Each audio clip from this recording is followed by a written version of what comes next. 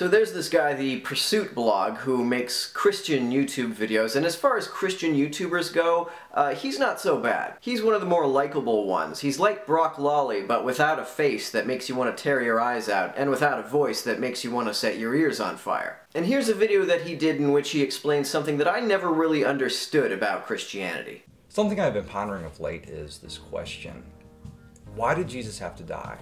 I mean, couldn't God have just waved his hand and forgiven all of humanity for their sins? That's something about Christianity that's never really made sense to me. The idea that God saved human beings from punishment that he believed that they deserved by becoming human, sacrificing himself to himself in order to appease himself. If God sets the standard of what is just, and he didn't want human beings to get the punishment that he thought they deserved, why didn't he just forgive them? Well, the penalty of sin is death. I like the way it was represented in the Old Testament.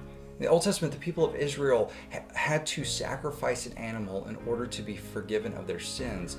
Now, that wasn't uncommon during that time in history, but for the people of Israel, it served the purpose to remind them of the severity of their sin.